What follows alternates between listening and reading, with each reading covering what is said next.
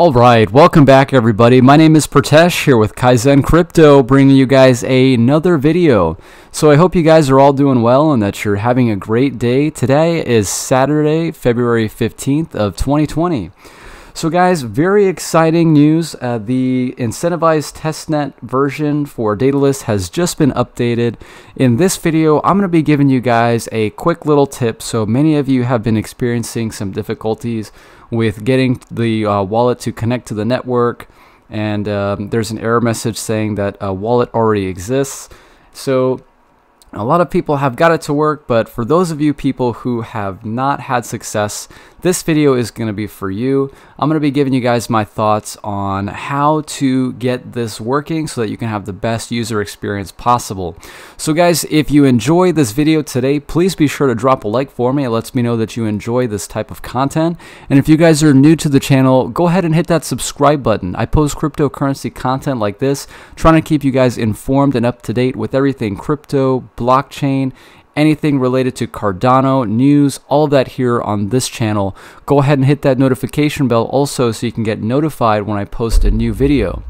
So guys, to get things started, what we're going to be taking a look at here, so IOHK has just come out with the update for the incentivized testnet version of Daedalus, and this video we're going to be taking a look at a fix that you will need to do so that the Daedalus version of the testnet wallet is going to work seamlessly for you. So I'm going to be walking you through that.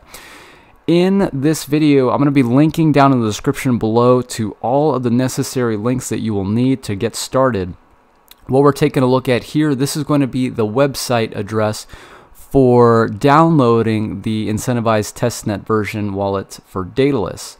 So I'm going to leave that link in the description below. If we scroll down here, guys, I'm currently running on a Mac. If you are on a different operating system, whether it's Windows or Linux, you're going to want to choose this version for you, whichever computer you are running on, whichever operating system that you have. In my case, we're using a Mac, so I'm going to click on that. But before I do, there is a quick little bit that we have to do so that the contents from the old version of the Daedalus wallet doesn't get migrated over into the new version of Daedalus. So I'm going to be walking you through how to do that. I found a link on the iohk.zendesk.com website basically talking about what we would need to do so that we don't get the wallet already exists error message. So I'm going to leave a link to this down in the description as well.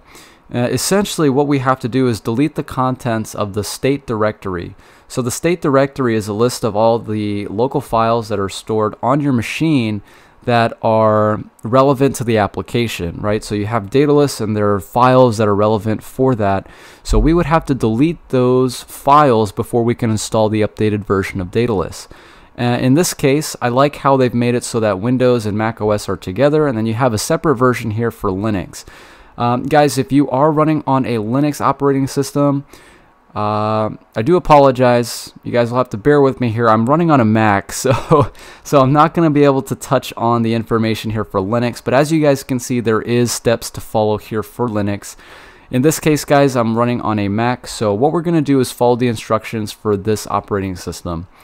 In order to get started, what you would have to do first is open the state directory. So if you guys are not familiar with how to do that, I'm going to show you how to do that here.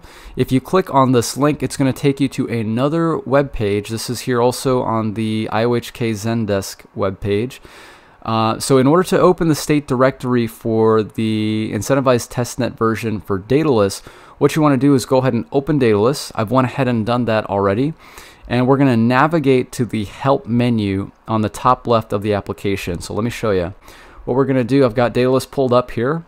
So on my screen, you guys can see we've got help at the top left. So we're going to click on that. And we're going to click on Daedalus Diagnostics. Okay, and then from here, there's a whole bunch of different things that we're looking at. Bunches of metrics, you know, talking about my machine and all that kind of stuff. What we want to do is go over to where it says Core Info, and we want to click on, see where it says Daedalus State Directory.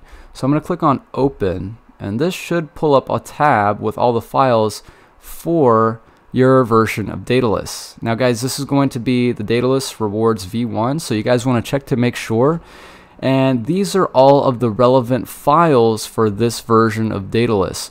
What we're going to do before we uninstall the old version of Daedalus is we're going to delete all of these files. Quick way to do that here on Mac.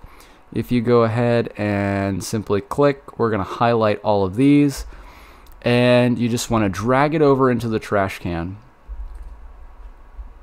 Well, when it works correctly, it should move them all over. Let's try it again. Okay, bear with me, guys. Here we go. Okay, I want to highlight all of them and move them into the trash. Bam. Okay, just like that. Yep. So all of those files have now been removed.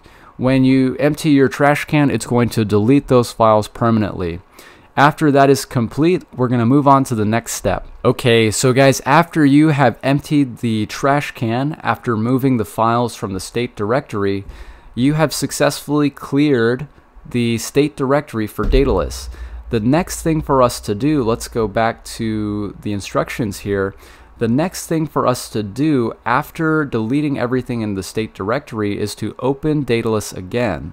So what I'm going to do is go back, and I'm going to close out of Daedalus, and then I'm going to reopen it. So guys, bear with me as I do that.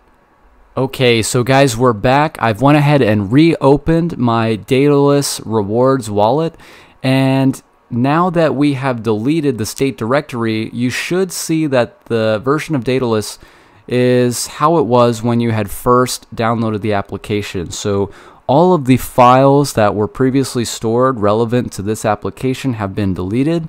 So we're back at square one. So this is exactly how it should look for you. You know, it's giving the option to choose your language, your date format, time format, etc. So this is exactly where we should be after we've deleted the state directory. The next thing for us to do is to delete this application. This is the old version of the Daedalus Incentivized Testnet wallet. So in order to delete it, what I'm going to do is close this application. If you click on the Go tab up at the top left on your desktop, click on the drop down for application, find the Daedalus Incentivized Testnet version of the application, and simply drag it into your trash folder. This is for Mac again, guys. If you are operating on a Windows, the process is very similar. You can go into your control center, click the application, and delete.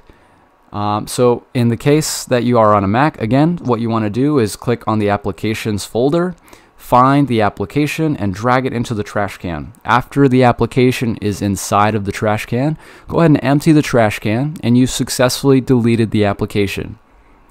Okay, so guys, once you have went ahead and successfully deleted the old version of the Daedalus wallet, when you click on the link that we were looking at on the web page at the beginning of the video, you're going to be able to download your version of the new updated Daedalus rewards wallet. After you have gone through the process of installing it, when you click on the application, it's going to connect to the network. Mine actually did take quite a bit of time, so definitely do have to be patient with this, guys. It might take you a little bit of time, but hopefully it works for you. And after it is successfully connected to the network, you should be prompted here with the option to either create a new rewards wallet or restore your wallet from your recovery phrase. So that's what I'm going to do here. I'm going to go ahead and click on restore. And the type of wallet that we have here is the Daedalus wallet. And the number of words here, now I'm using my recovery wallet. So the rewards recovery wallet is going to be 15 words. So I'm going to click on that and continue. Guys, I'm going to go ahead and enter in my recovery phrase here for my rewards wallet, and I'll be back with you guys as soon as I'm finished. Okay, so guys, after you have successfully entered in your recovery phrase and your spending password, you should have this pop-up message here saying that your wallet has been successfully restored. So guys, that is pretty much it for this video. I do hope that you guys find success with the new version of the incentivized testnet for Daedalus. If you guys did find some value from this video, go ahead and drop a like for me. It definitely lets me know that you did enjoy it and that you found some value. And if you guys are new to the channel and if you like videos like these, go ahead and hit that subscribe button. All right, you guys, until the next video, take care.